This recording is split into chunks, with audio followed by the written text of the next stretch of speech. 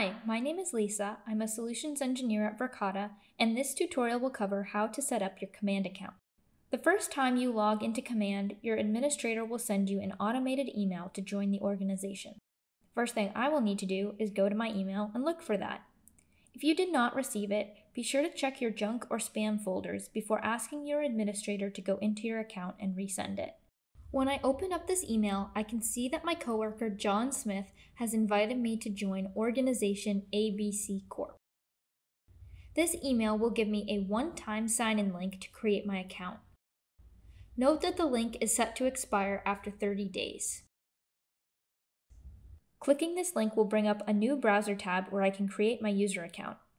I will have to enter my first and last name, and although I don't have to put my phone number in if I don't want to, this time I will. I will also create my password.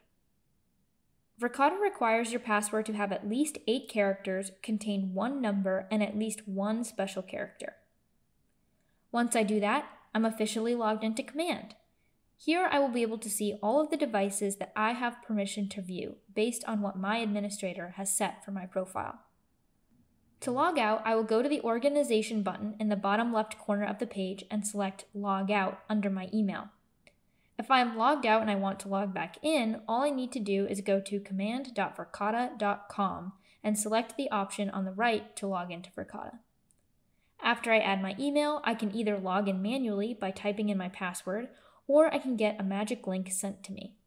This feature is great because sometimes I forget my password, so instead of going through the process to reset it, I can click this button, check my email, and click a link that will automatically log me in.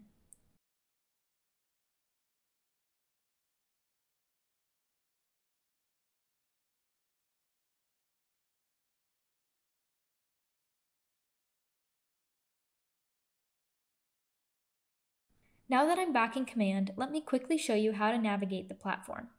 The waffle in the upper left corner is used to toggle between product lines, as well as important organization-wide settings like our admin and devices pages. When I select a product line, the left sidebar will change to reflect product-specific settings.